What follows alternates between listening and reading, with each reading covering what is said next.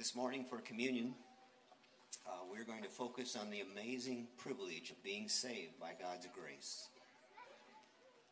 We'll do this by reading from Isaiah chapter 53. If you do not have a Bible, there are some men up front who are willing to put one in your hand. So as they come down the aisle, please raise your hand and they will give one to you. And if you don't have a Bible, please take this one with you as a gift from Grace Bible Church. So let's pray. Father, as we have just sung that your Son was obedient to the point of death on the cross, that he would go there to honor his Father, to die for sinners like you and me, to die so that we could have renewed life. And it was through his death that we are reconciled to you. So we praise you, Lord. We thank you for this time. Thank you for your word. In Jesus' name, amen.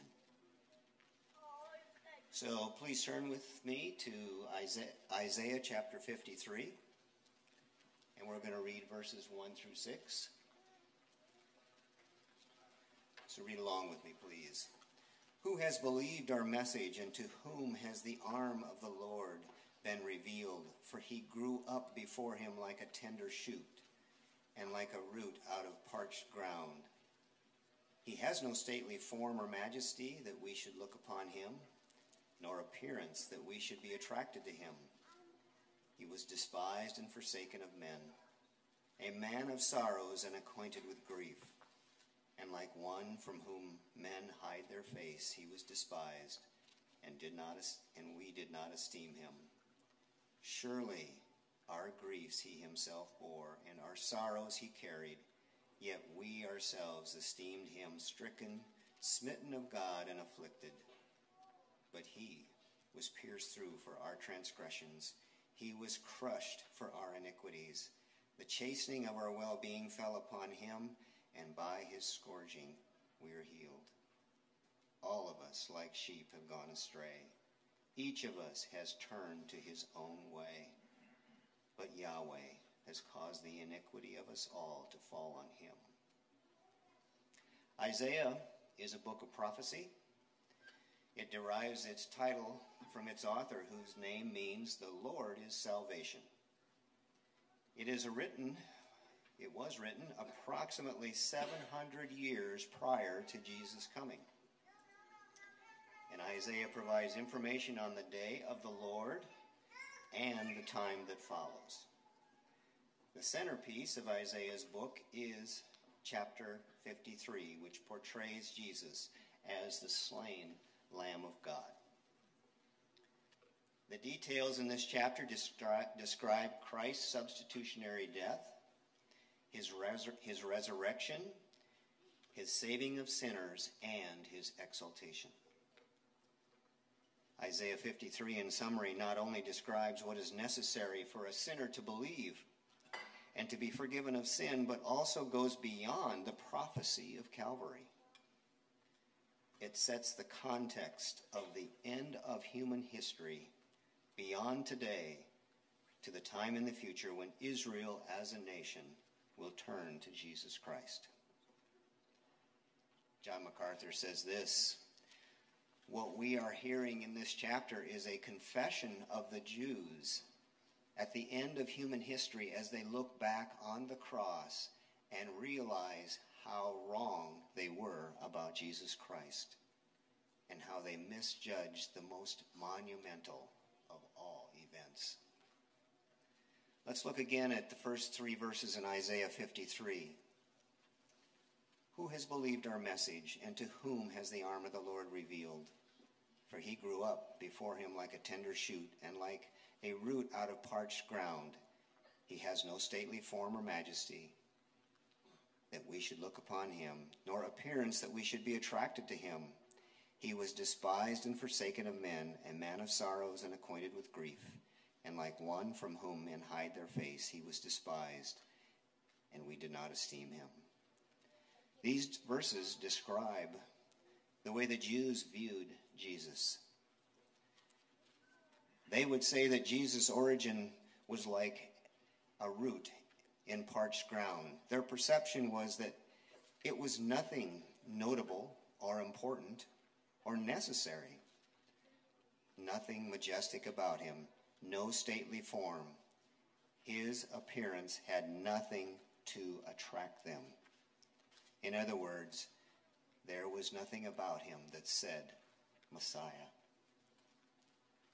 He was despised and forsaken of men, and they did not esteem him. His beginning can be described as he came out of nowhere to an insignificant place and born to a family of no notoriety.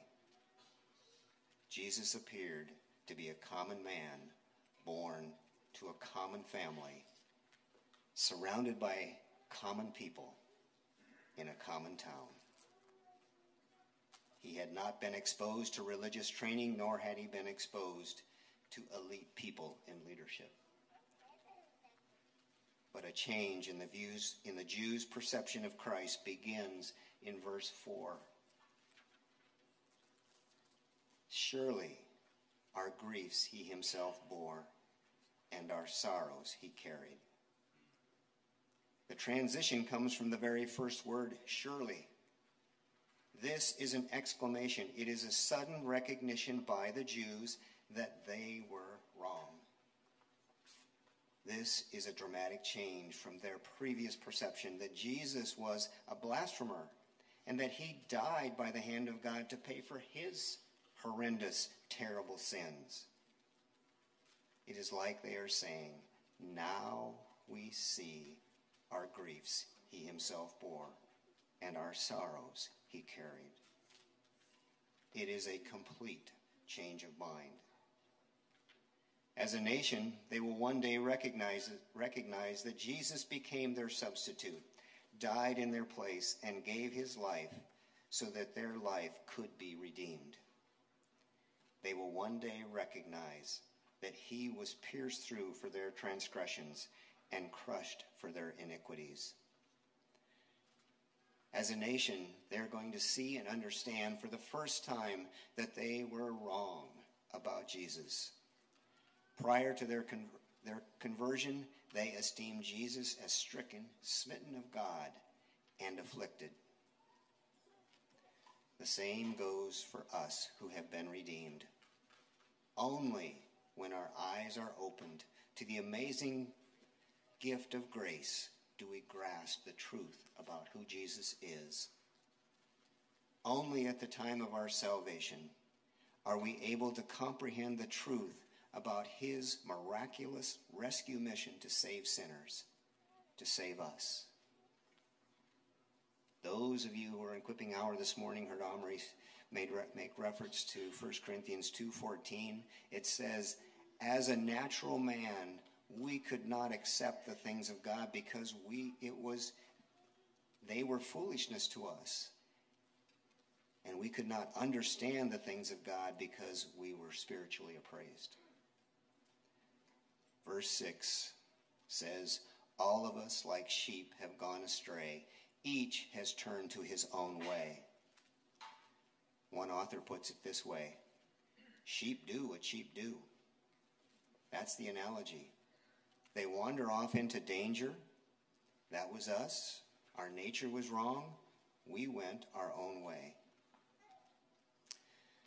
So if you're here today, and through your own admission you do not know Jesus as your Lord and Savior, it is our utmost prayer that you would, just as this future generation of Jews will do, change your mind about Christ and how you think about his death and resurrection.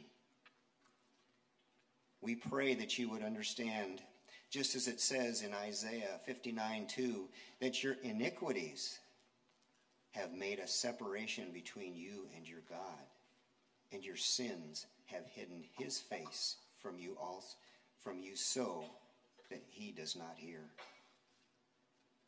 Cry out to him for forgiveness. You'll never regret it. But if you choose not to do that, please be prepared to face all eternity in regret Embrace the truth that the only way to be reconciled to God is through Jesus. And let today be the day of your salvation. If this is not your desire, please allow the bread and juice to pass by. But please talk to one of the elders before you leave today. We'd be very happy to sit with you and discuss what it means to know Jesus Christ. Men, please come in service. Believers, as you prepare your hearts, meditate on the grace that has been the grace of God and confess your sins. When your heart is ready, you may take communion on your own. And I'll be back in a few minutes to close our time in prayer.